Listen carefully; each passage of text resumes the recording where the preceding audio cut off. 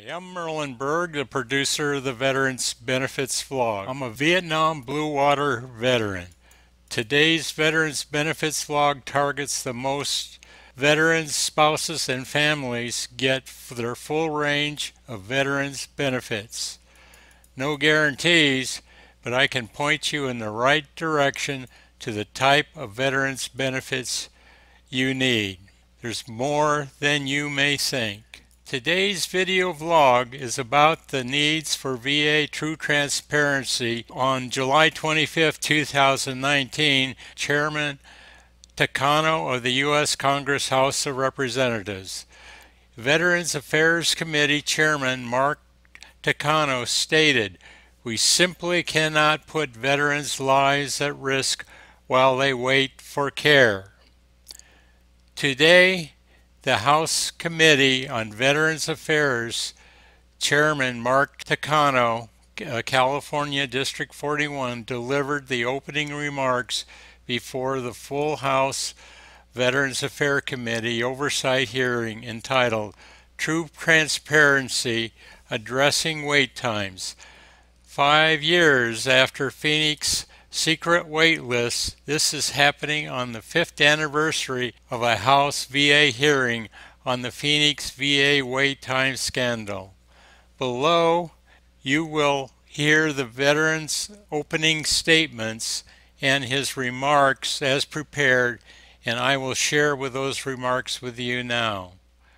He stated that this year marks the 5th anniversary of a watershed moment. The VA and the House of Veterans Affairs Committee 2014 VA wait time scandal. Remember the whistleblowers from the VA health care system several years ago. He stated, they brought to the public attention an elaborate scheme by supervisors and senior leaders to conceal the number of times veterans were waiting to receive their health care. Some of the patients' conditions deteriorated while veterans died after waiting long for VA appointments. After months of hearings and independent investigations, Congress realized the serious appointment scheduling delays. Veterans' access to quality care was not limited to Phoenix. The situation was occurring nationwide at VA facilities. Unfortunately, this had been going on for years. To address this, Congress passed the Veterans Program in August 2014. Intending to help veterans across more timely health care by sending them to local community service providers. 5 years after today, July 24th, the House Veterans Affairs held a hearing. VA then Acting Secretary Sloan also included leaders from several veteran service organizations, Congress, and the American people. They learned how the VA planned to restore the trust of veterans. In this statement for that hearing, Mr. Gibson presented a stark but honest assessment of VA's challenges.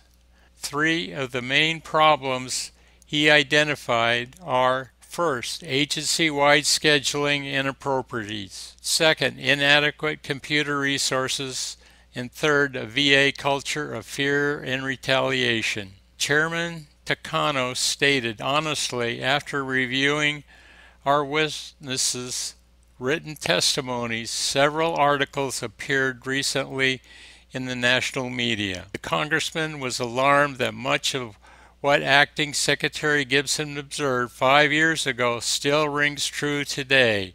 This situation is unacceptable. We cannot put veterans' lives at risk while they wait for care. Today, it is time to assess the VA's progress in earning back the trust of veterans, Congress, and the American people. Within the last couple of months, several media outlets published articles where whistleblowers allege that the VA is still keeping secret waiting lists. These waiting lists come as a surprise.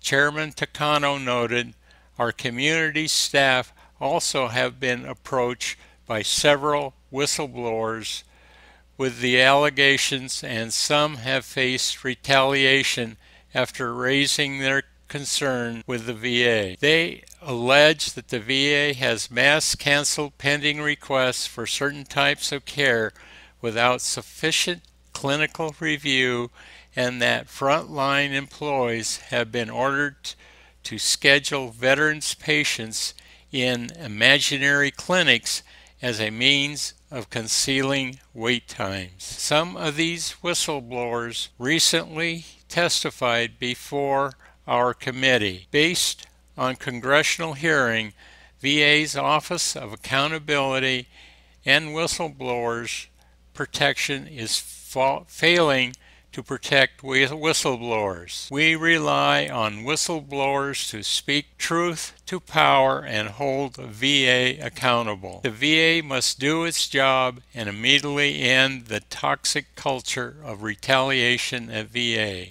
Dr. Boyd, you can claim in your written statements that no veterans were harmed as a result of being on wait lists like those mentioned in the news. You can also state that the VA operating with unprecedented transparency. Those are two very bold statements.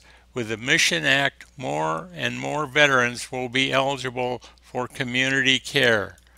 However, as you will hear from some of our witnesses today, veterans' wait time for community care, there is equivalent to a wait time in the community, are often longer. VA's data on wait times for appointments at VA facilities remain incomplete and unreliable. The policy goal of the Choice Act and the Mission Act was to reduce wait times for veterans and increase access. Therefore, the lack of accurate information on wait times at VA hospitals, also with community care providers, should cause all of us to question whether the policy to send more veterans to community care providers is sound, or if it's even working. Veterans have a right to make informed choices with where they are to receive their care. However, that choice depends on transparency and accurate information about wait times. This committee will not allow our veterans to be harmed by the same deceptive practices that led the Phoenix VA scandal. This situation brings to light the need for congressional action to address a severe problem affecting the veterans, the integrity of the VA. This source was from the Veterans House news press release put out by Chairman Takano. Anyway, thank you. Merlin Berg, producer, Veterans Benefits Blog.